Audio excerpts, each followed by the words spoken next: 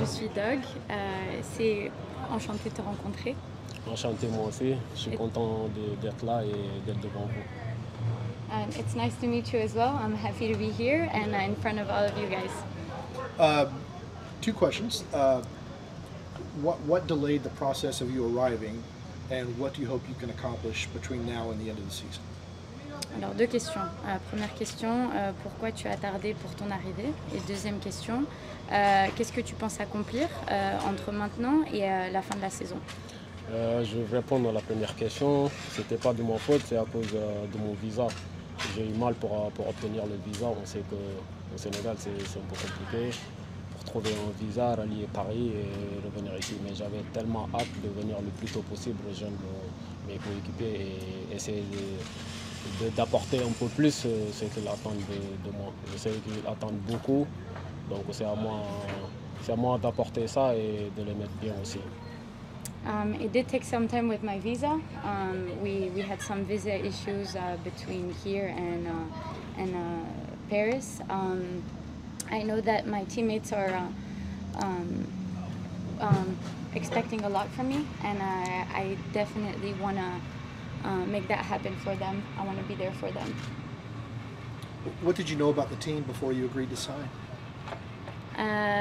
One more time, Doug. What did you know about the team before you agreed to sign? Qu'est-ce que tu connaissais de l'équipe avant de signer avec l'équipe? Dans l'équipe, je ne connaissais pas grand-chose pour être honnête, mais dès que j'ai eu l'appel du staff, du coach et leur discours m'a beaucoup convaincu.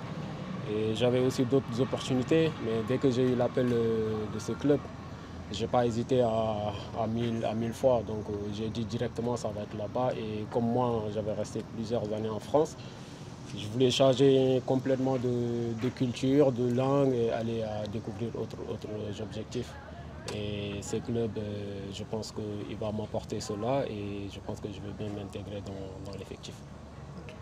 To be frank, I had never heard of Atlanta United before, but now I really wanted to go abroad, learn about a new culture, be with a new club, with a different language. Et tu disais donc la culture et voilà, je voulais changer de cap en fait, aller sur d'autres horizons. Et aujourd'hui, grâce à ce club, donc moi je suis content d'être là et voilà. Yeah, and when the coach reached out to me, for me it was a no-brainer. They sold it to me and I couldn't wait to come. Yeah, I can't wait to make great things happen here. Is all of this scary? New country, new league, new language, new emotionally, how are you processing? Non, même pas. Après c'est un challenge. J'ai déjà eu beaucoup de challenges, j'ai déjà joué dans quelques pays différents et aujourd'hui j'ai l'opportunité de venir dans ce grand club, donc c'est à moi de saisir cette opportunité et d'aider le club de ce qu'il attend de moi.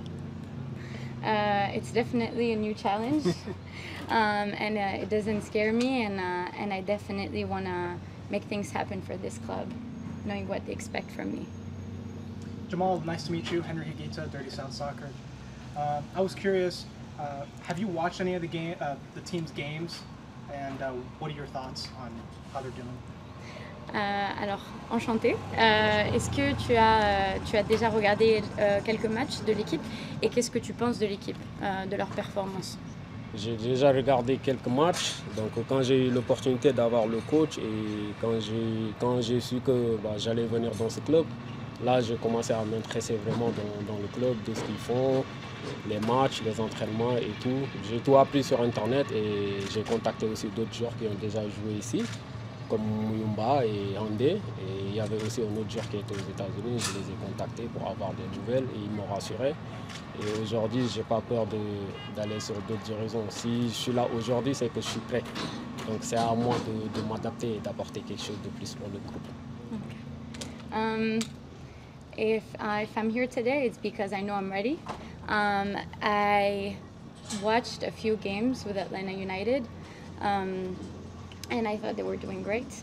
I also did reach out to Tristan and Zonde as well, who are on the team, and just to get a little bit of their feedback and a bit of reassurance about how collectively the team works.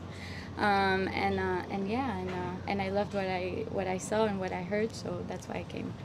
Could you describe some of your style of play, some of the attributes that make you a good fit for this team? Est-ce que tu peux décrire la manière dont comment tu joues, pardon, et comment est-ce que tu peux être une bonne addition à l'équipe? Je pense que l'équipe, de ce que j'ai regardé un peu, il manque de profondeur. Et moi, je suis un attaquant qui prend les espaces et qui va vite. Je pense que pour ça, je vais leur apporter beaucoup. I think that the team is missing a little depth, and I know that I can definitely be that advantage on the team as far as that. And I think I can definitely help them. Hey Jamal, Tyler Pilgrim, Dirty South Soccer. Just what are your initial impressions of the city and the club since you've only been here for a couple of days? C'est quoi ton impression de la ville et du club depuis que tu es arrivé? Je n'ai pas encore eu l'occasion de visiter la ville et de ce que j'ai vu quand je suis arrivé au premier jour, j'étais impressionné dans le cadre de ce que j'ai vu, les terrains d'entraînement, le centre d'entraînement. Pour moi, c'est autre chose en fait. J'étais vraiment surpris et aujourd'hui je suis content d'être là. C'est vraiment structuré et c'est vraiment professionnel et c'est ce que j'attendais. Et aujourd'hui je suis là et je suis content de faire le job.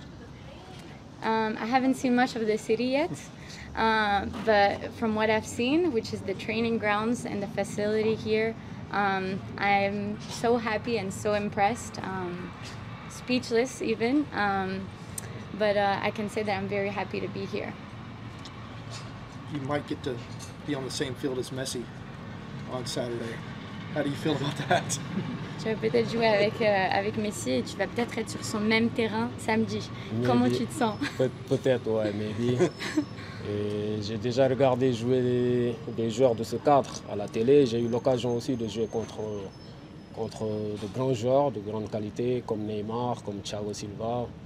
Ça ne va pas m'impressionner, c'est juste du foot et je pense que ça va m'apporter que du positif. Et je pense que sur le banc, si je suis sur le banc ou sur le terrain, ça dépend du coach, de mes entraînements.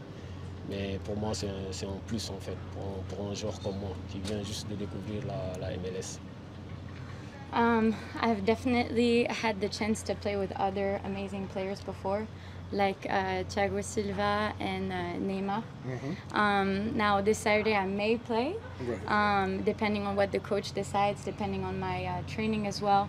But whether I'm going to be playing on the field this Saturday or sitting on the bench, again, this is only going to be the coach's decision, and regardless, I will be happy both ways. Jamal, I'm Jason Longshore from 92.9 Game Radio. How is your fitness, and are you ready to play on Saturday if called upon?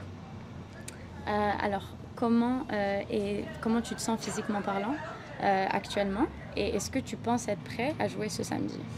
Pour être honnête, I am dead, je suis mort. To be honest, I am dead. Yeah, I am dead. Mais je pense que je travaille pour cela et le staff ils sont conscients de ça aussi. Je reviens de loin parce que après la fin de mon aventure en France, j'ai dû rester 2-3 mois sans jouer, sans compétition. Et j'attendais une opportunité et aujourd'hui l'Atlanta me l'offre. Je suis content de ça et je pense qu'on va prendre... Il ne reste pas beaucoup de matchs, mais on ne va pas non plus prendre notre temps pour jouer. Mais on va faire les choses de pas en pas, slowly. We're going to take some steps to just get back in shape fully. After my last adventure in France and waiting on to that next opportunity, which is Atlanta United today, I did not do much for a couple of months. So now that I am back, I definitely want to give it my all and give that last shot, I guess, till the end of the season. Yeah, you helped your former team get promotion, but I don't know if you weren't offered a contract or just simply chose not to stay. Can you describe what happened there? Could you say that one more Yeah, time, Doug? he helped his former team in France get promoted to Correct. Liga, but I don't know if he wasn't offered a contract or simply chose not to sign one. Can he explain a little bit what happened? Donc par rapport à la Ligue 1, est-ce que tu as décidé de ne pas signer ou continuer ou juste qu'est-ce que... Non, j'ai pas décidé. Après, c'était deux parties, donc on en a parlé entre nous. Et moi, je voulais changer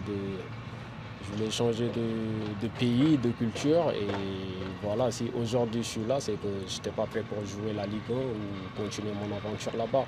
Je voulais juste changer de culture, de langue. Et aujourd'hui, si je suis là, c'est que je suis prêt d'être là et ce club m'offre cette opportunité, donc je vais la saisir. If I didn't continue with the Ligue 1 is simply because I was looking for another opportunity as far as culture, and I definitely wanted to pursue that. And everything everything happens for a reason. Right. Okay. Thank you. Okay, thank you. Thank you, Jamal. Thank you. Merci. Merci. Thanks, Jamal. Yeah.